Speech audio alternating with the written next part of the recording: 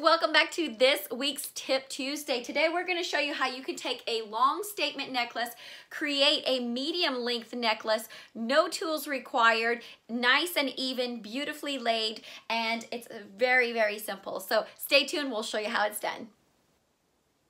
First, we're going to look at this particular necklace. Has hoops here. They're a little bit larger hoops here after the chain ends. And this is what we're going to take advantage of. So any necklace that you have that has the larger hoops will work with this particular tip.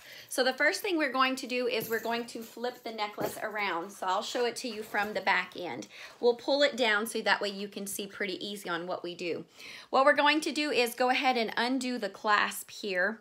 And as you can see, we just took the clasp off from the extender and go ahead and drop that down. We're going to take one side, this is the side with the extender, and we're going to pass it through the hoops here on the other side. So you can see the hoops in this particular necklace. We're just going to literally go through the hoop. You can see that I'm just going to pass it through and we're going to drop this down. Then we're going to pick up the other side of the chain that has the clasp portion. And we're going to do the same thing. We're going to find the last hoop on the necklace on the opposite side and literally just pass it through that hoop and drop it down. So now the chain is passed on both sides, and then you have the extender and the clasp here at the bottom.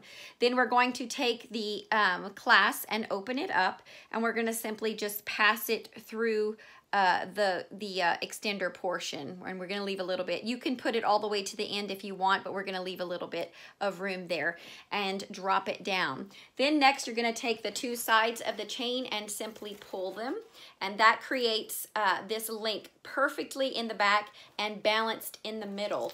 Then you can go ahead and take your necklace and move it to the front side and drop it down. And there it's perfectly laid in an even pattern, rather than if you just took the extender and hooked it onto the clasp, it would be a little crooked because one side would be a little longer than the other. Using this tip, you create a little medium-sized necklace, but it lays perfectly centered because it is perfectly centered in the back. So hopefully that's a helpful tip for you. Any of your necklaces that have hoops, this tip will work. So go ahead and grab your necklaces, create that little shorter neckline. That way you can wear one necklace several different ways and get more bang for your buck. So hope you have a great rest of your Tuesday and that this was a helpful tip. If it is, follow and like our page or subscribe if you're watching from YouTube.